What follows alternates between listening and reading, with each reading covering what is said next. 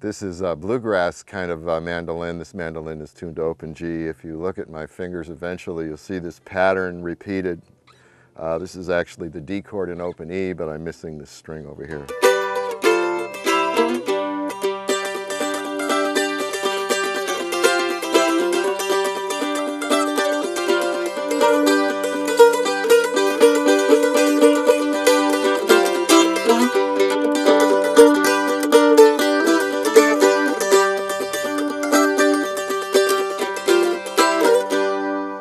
The bluegrass boom chuck, this is the chuck part.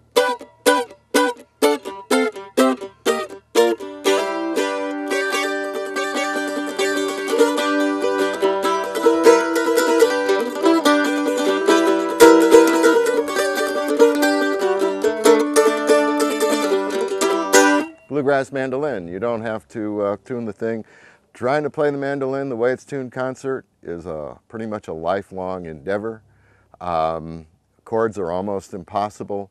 You can hear this mandolin on some recordings that I have for sale.